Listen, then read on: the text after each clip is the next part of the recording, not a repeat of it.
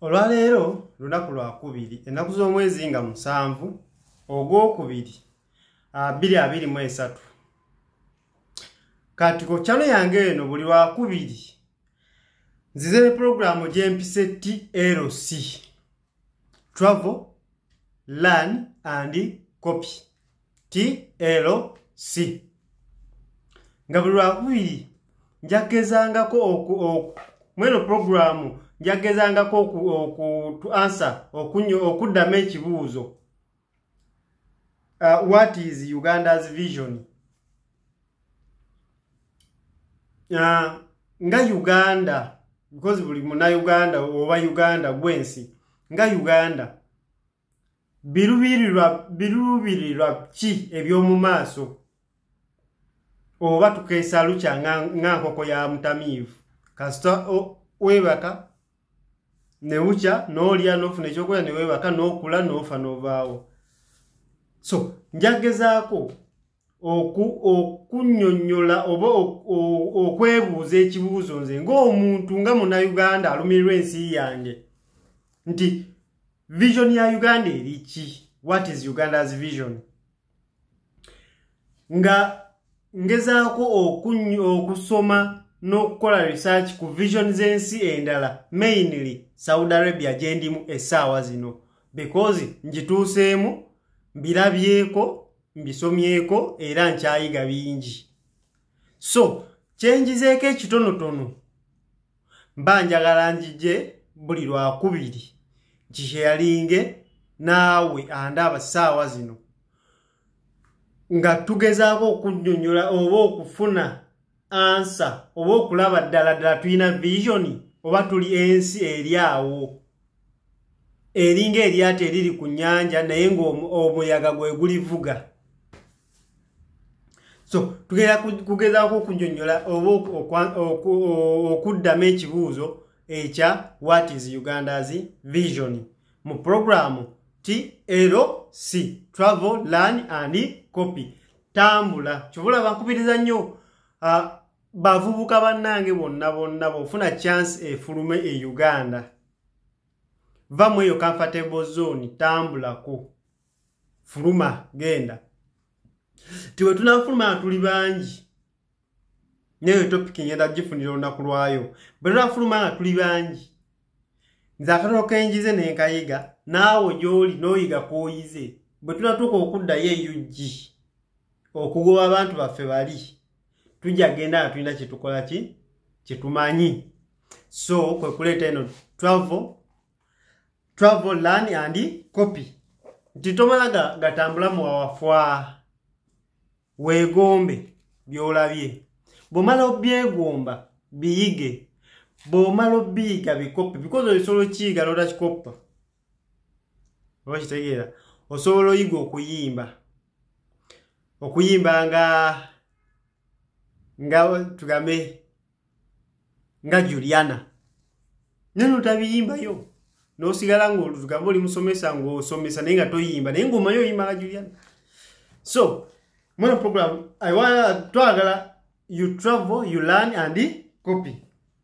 So olwaleero mu introduction ya episode esooka ya program ene ya buli lwakubiri ngenda kukola okutunulira vision ya Saudi Arabia ya 23 vision 2030. Bananno mu 2016 baavaayo ne bakola framework gye baatuma vision 2030 era buli muntu ali Saudi Arabia olina okuba ng'onjulira nti buli wamu olabawo ekipande vision 2030 ku nguudo billboard zonna kwekiri baagala bajjukize buli ali mu nsi yaabwe nti kyekino ekirubirirwa kye tugoba tuva ku mugendo. Omanyi okuva ku mugendo gufuuka kaasa naye nga bw'ova ku mugendo kyekidirira system ekuwanda eyo yinza osibira mu komera oba n'osibira kitegeti sijja kyogera video yange kugistrikinga. Kati eno vision yatandika 2016. Research ono gwensoma mujje ku page ya Wikipedia. Gwe naawe osobola okugenda mu computer yo, ku simu yo, ku laptop yo, ku whatever you use, noteekamu Vision 2030 ya Saudi Arabia. Ojagenda ku mukuto gwa Wikipedia olabe osome notices zino zonna the Pickings user introduction ya leero. Yatandika 2016 nga nagitandise.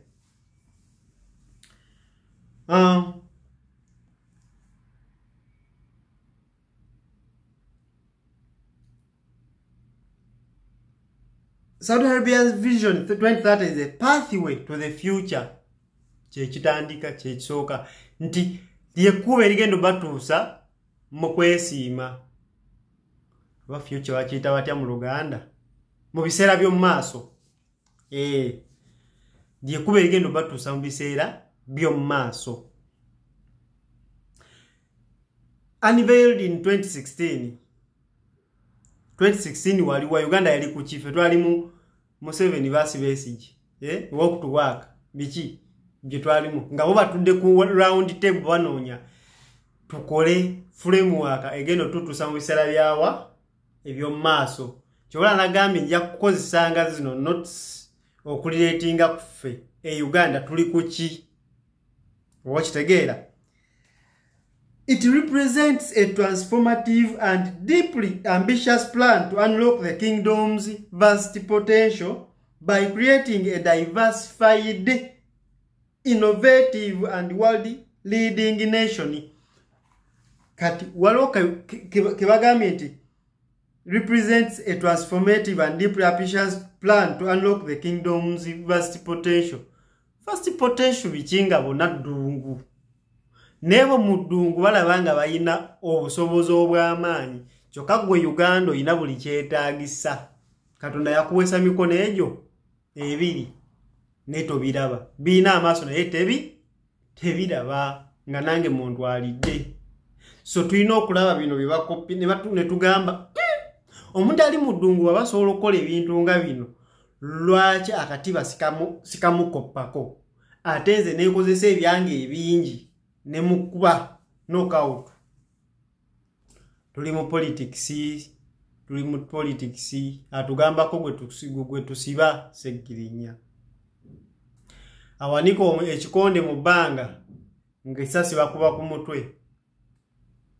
So byebyo bye tulimu baye vision yaffe simanyi.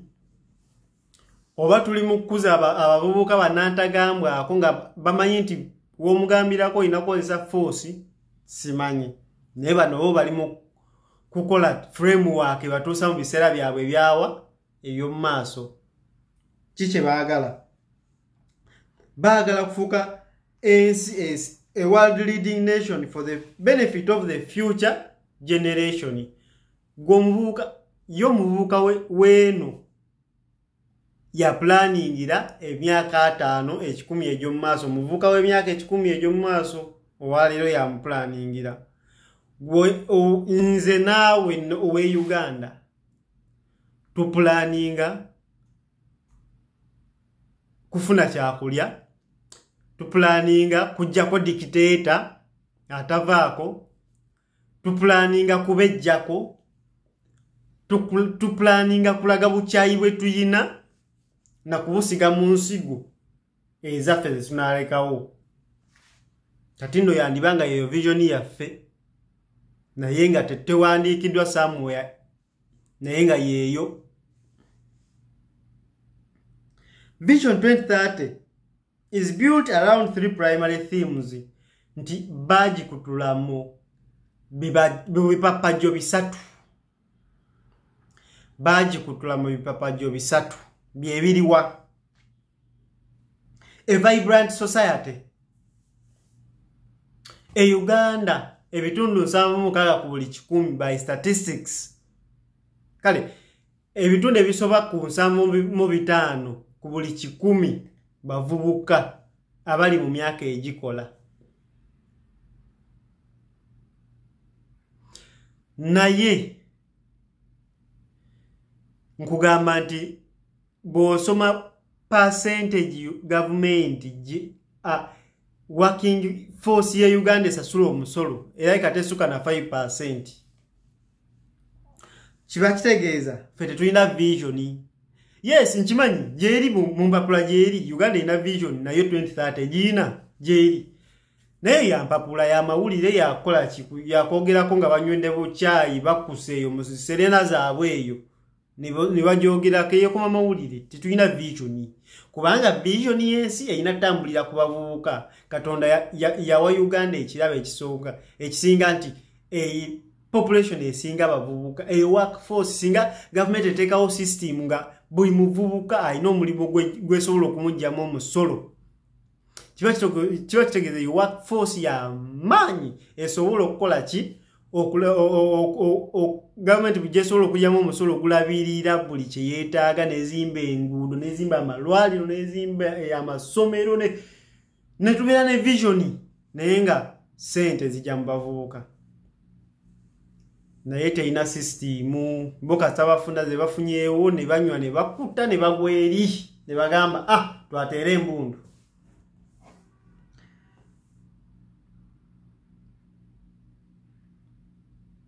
The historic vision was developed by the Council of Economic and Development Affairs chaired by Crown Prince MBS. Sijadi malayo.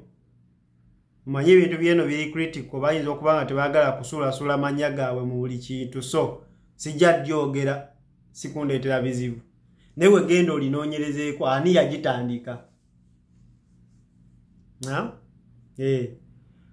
Tebagala sula manya gaabwe mu buli kafankunaali so bayinza ogistrikinga naye we genda okinoonyerezeeko ani yagitandika. Gwe teekamu MBS just noboteekamu ekyo kyokka ojja laba gye baleeta. It is a strategic framework to reduce Saudi Arabia's dependence on oil. Ensi yonna naawe akimanyi naawe ali eyo mu kyalo weewuunya okimanyi nti ensi z'Abawarabu sente zaabwe zonna ziva mu mafuta. Kyokka ate ng'ensi gy'eraga egenda kuva ku mafuta kuba batandise okufulumya emmotoka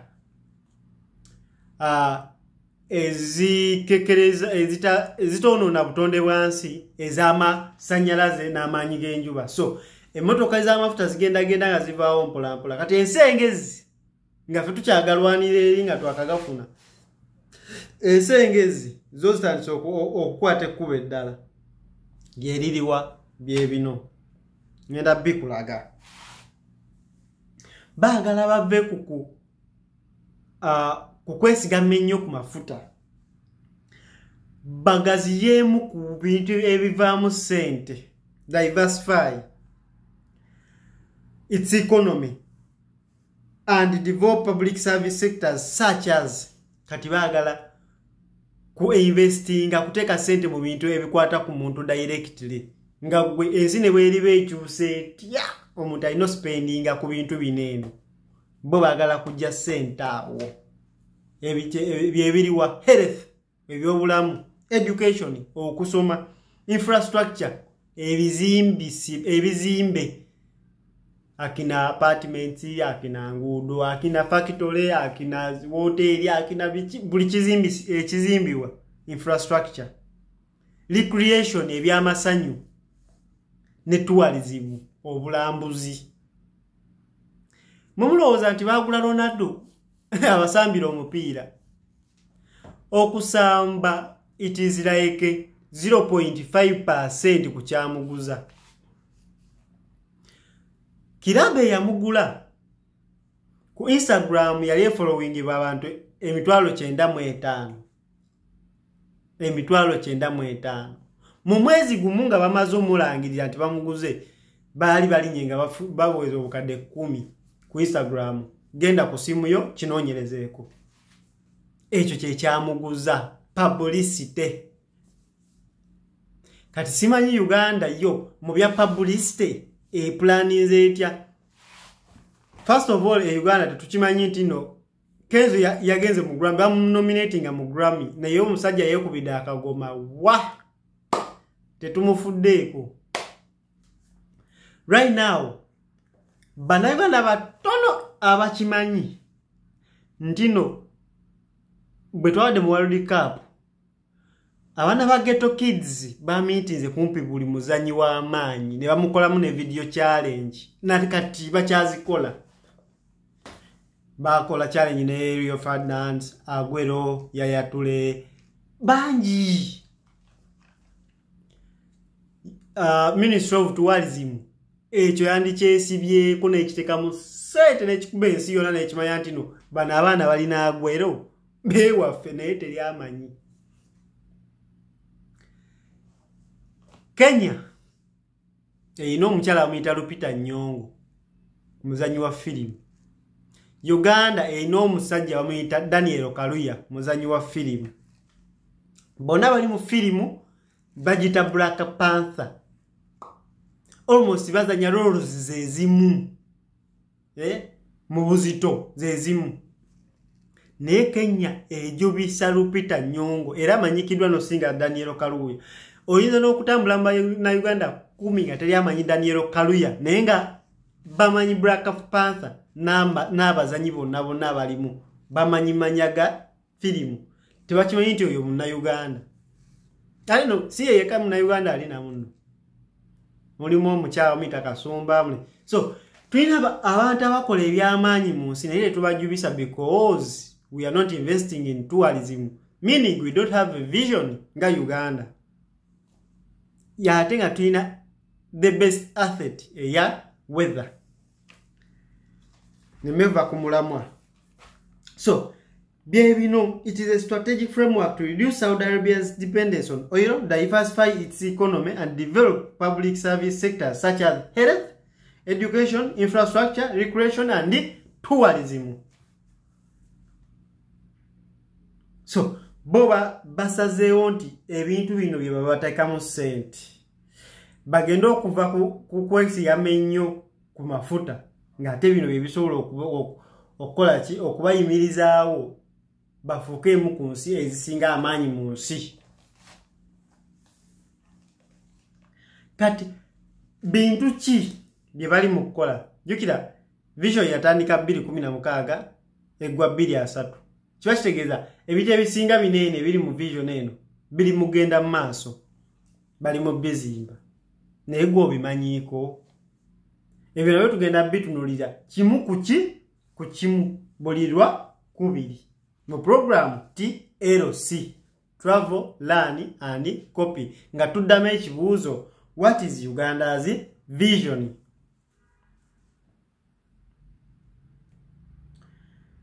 Bintu ebimu ku bintu bibali mu kukola waliwo kibayita the line ekyo no kigenda kubeera kibuga nga kino obusobozi oku accommodating oba okubeeramu abantu obukadde 9 naye nga bakizimba mu ngeri ya line nga buli kimu kiggwera muli teri kuyingira teri kufuluma. Ekyo nkuwaddeko katono kubanga kati yejja kubalunda episode ndala the line diri ya gate ekyo nakyo kya bulambuzi ekyo nakijja ba episode ndala. Baina plan ey'okudeveloping historical mosques emizikiti gyonna egy'ebyafaayo byonna gibeereka gye gimu kugisinga obulungi mu nsi yonna n'okubanga gireeta abalambuzi. Jukira balina bakompitita baabwe ab'ekkata ne Dubai kale kanjogere Dubai kuba abasinga gye mumanyi balina bakompitita. So tolowooza ate nabo ngenda bakwatako mu programu y'emeeno. So baagala babe nga bazimba ebintu ebisinga okuba ebyamaanyi mu nsi nga byolaba Dubai biwero. Balina ebyobutonde tebabisuuliridde nabo babiplaningidde. Balina plan y'oku Saudi Green Initiative. Wano baagala okusimba obuwumbi 9 obw'emiti across mu nsi yaabwe yonna. Obuwumbi 9 obw'emiti by 2030. Gwe Uganda banagenda maliza okusimba obumbi mwendo obw'emiti nga gwe obubwo obumazeewo obusaze obukutudo obumazeewo obukoze emenda embaawo ozireese eno bo bazituddeko bo basimba miti gyabwe ojagenda okwesanga eddungu liri Uganda ate nga eno yewali tropical climate mu myaka egijja bwe mutegendeze kati kyabi kaffe eyo vision yaffe mu myaka egijja tubeeko naffe n'eddungu bayina kyetwandise amaala eyo naye ejja kuba episode ndala bayina Red Sea project zino zijja kuba wooteri ez'omulembe nga ziri mu mazzi eyo naye ejja episode ndala waliwo paaka egenda okuba nga yeesinga obunene mu nsi yonna ng'erimu buli kimu golf course ebisaawe bya buli muzannyi sinema buli kimu eyo naye ejja episode ndala jjukira buli wano buli project nda gitunulira kinoomu episode ku episode Energy paaka era jajiwa episode yayo baagala bazimbe paaka ekunganya amaanyi ge omusana genjuba n'amaanyi wind gempewo okufulumya amasanyalaze agasobola okuba okumulisa ensi yaabwe yonna n'okukozesebwa mu mafactory gaabwe gonna ne batundako ne mu nsi endala yeeyo Energy Park bali mu bizimba kati si bya myaka 5 kuva kati nedda bali mu bizimba walo jibayita Trojena eyo nayo tujja gifunira episode endala byebyo nno byebyo byesobola okufunayo mu introduction ya leero ya program TLC Travel, Learn and Copy. Nze nno ndi mugezaako kopa yadde munnange so that bwe ndiba ntuuse okulitayalinga nga nzizeyo Uganda ndiba nina kyensobola okwongera ku nsi yange. Buli muvuka gw'olaba alina obusungu ku internet nga muna Uganda obusungu obwo lwakuba omukwano gwe balina eri ensi yaabwe mungi. Buli muvuka gw'olaba nga avaayo n'ayuzaayuza gundi ne bofubutuka ebigambo tolowooza ati no babakuza bubi ebisa ze batalina nedda omukwano mungi gwe balina eri ensi yaabwe bwe balaba ekikyama ekiriyo bwe busungu bwe bafuna ne babufulumya mu ngeri eyo. So gwe nga gavumenti fuba nnyo olabe ng'abavubuka bo baguza vision gwe gy'oyina bw'ogiyina lekebere tebeera mu bitabo lekebere mu bantu. Kigasa kinze okubanga mu myaka ate sitandise kusoma leero nti lwensoose okusoma amawulire nedda ne lwaki mu bbanga ettono limaze muno mbitegedde ebyawe naye ng'ebye Uganda ebbanga lyamala e Uganda siina kinamanya nti Uganda eplaninga kino. Yes ebimu tubiwulira n'ogamba n'owulira nti nno baplaninga kuzimba standard gauge rail n'ogiraba nga ne mu mawulire bagiguddewo ne bikomaawo ekyo ne kigenda n'owulira nti ate gavumenti eplaninga kukola kino ne kino ne kikomaawo. So nze mukugamba right now nga Uganda tuyina future tetulina vision tukeesa lukyanga nkoko ya mutamiivu naye obudde it is never too late, it is not too late. Abavubuka tuli bangi abasomye n'abatusomye Uganda erina workforce ya amaanyi nti kati nze amaanyi genteeka eno ne bampa akasala zekenda banga kangi naye nga katono okusinziira ku maanyi gembawa singa amaanyi gonna gali agabana Uganda abali eno singa gali Uganda naye nga gali equivalent ku sente ze bafuna singa Uganda eri kigalo byebyo nno. So don't forget to subscribe, don't forget to like, comment.